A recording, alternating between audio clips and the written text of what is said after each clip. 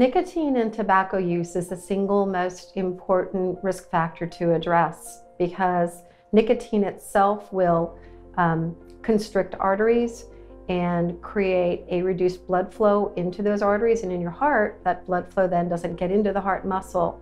It also changes the inner lining of the heart blood vessels, which increases the risk of plaque formation, which is a conglomeration of cells and kind of gunk on the inside walls of arteries that also further restricts blood flow.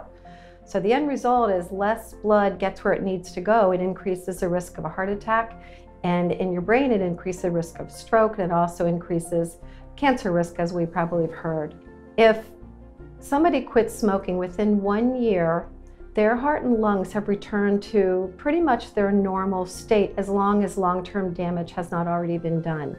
Within 10 years of tobacco cessation, some of that damage can be reversed. It totally depends on the person, it's very individual, but it is important to quit no matter how long you have smoked. It could be 1 month, it could be 1 year, it could be 10 years, 30 years. The benefits of quitting smoking are going to be realized in improved health, in improved risk factor profile for many diseases, including reduced cancer risk. So tobacco cessation is the single most important risk factor to address. If people smoke, it's important to stop.